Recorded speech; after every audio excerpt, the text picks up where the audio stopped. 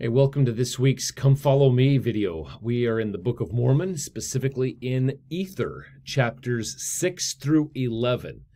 Now, again, I normally just give a little historical context and a little bit of content, just to give a little background to help you with your studies, with your reading this week. You know, watch the video, you get a little overview, and then you're ready to read.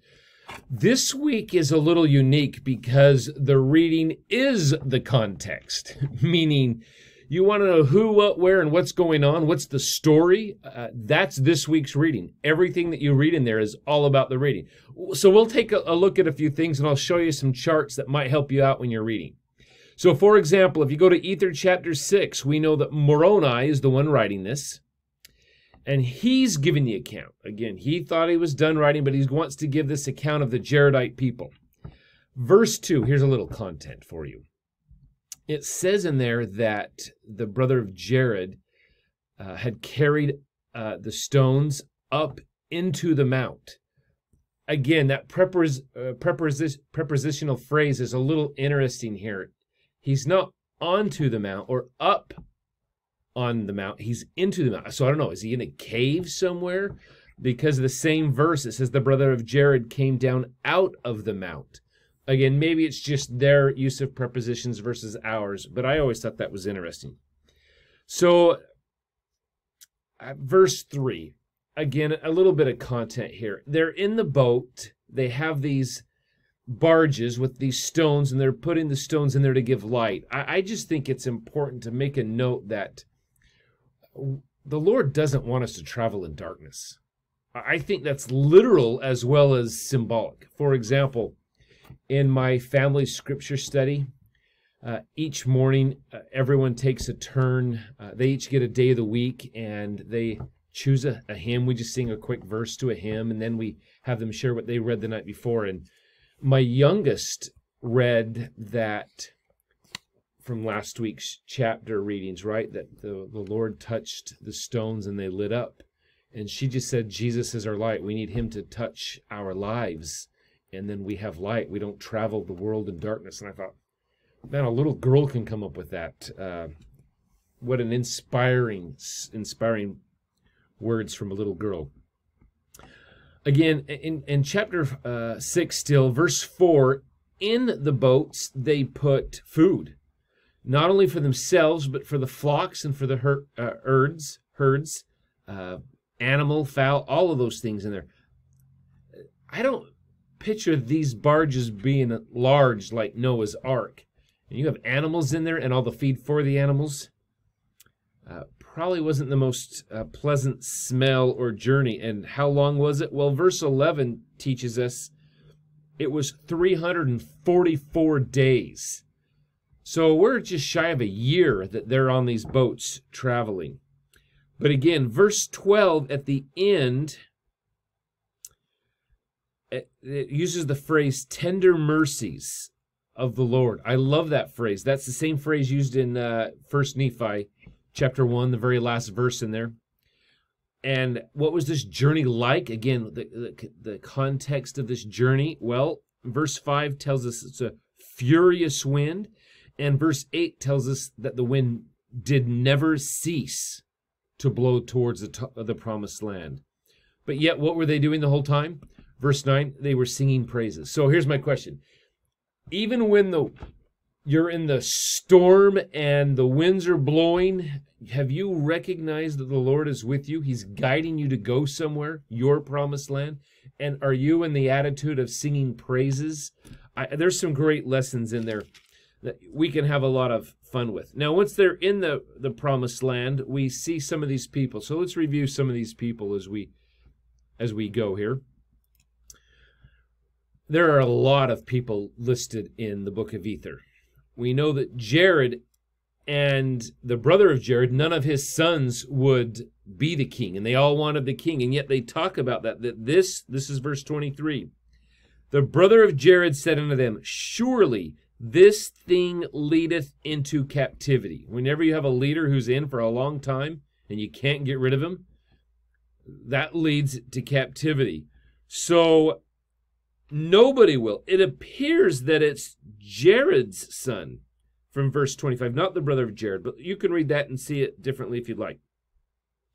And it came to pass that they chose even the firstborn of the brother of Jared, and his name was Pagag, or Pagag. And it came to pass that he refused and would not be their king, nor would any of them. Verse 27, and it came to pass that neither would the sons of Jared, even all save it were one. So it appears that this Uriah mentioned in verse 27 is Jared's son. That's where the kings will come through, at least in much part. So, but Uriah was a good guy. I mean, he had experienced this journey. He remembers those things. So let's go to chapter 7 now and continue on. Uriah, he had 31 sons and daughters. 20 and 3 of them were sons. But that's okay. So did these older brothers and sisters. What were there? 22 kids in that's chapter 6, verse 20. You can see large families. It won't take long for these families and their friends to have a very large civilization when they're having a large number of children. Again, I'm going to let you read chapter 7 on your own, but you can see that verse 4, that Korihor rebels against his father.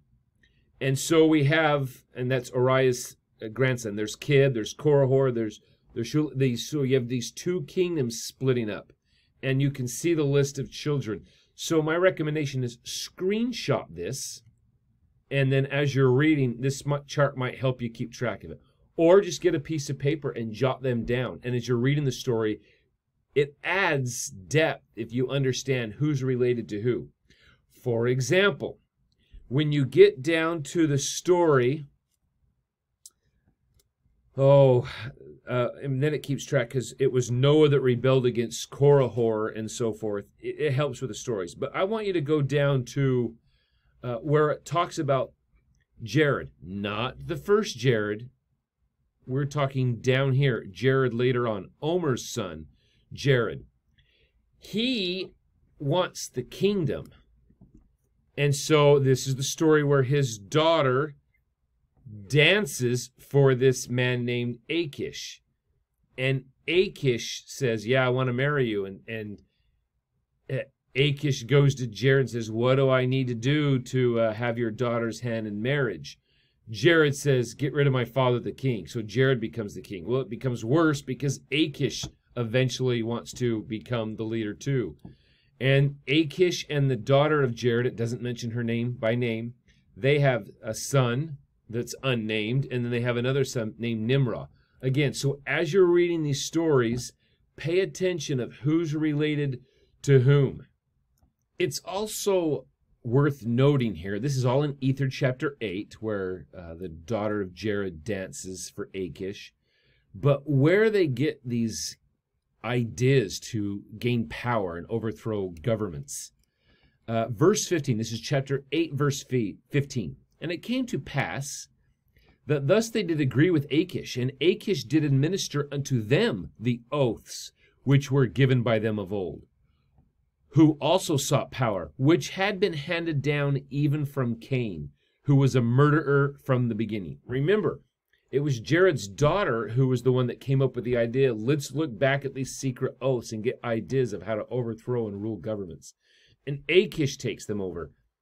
And they're being passed down amongst this secret combination. That's verse 18. And it came to pass that they formed a secret combination, even as they of old. But verse 19, here's a principle. The Lord worketh not in secret combinations. Now, I've heard people say, everything you do in the temple is secret. And the answer to that is, no, it's not. We invite everybody to enter the house of the Lord. Everybody can go. Man, woman, Gentile, anybody can go. Qualify for the blessings of the temple, and anybody's invited to go. It's not a secret combination where we're only limiting it to 1 or 2 secret people or those who have power. Everyone is invited.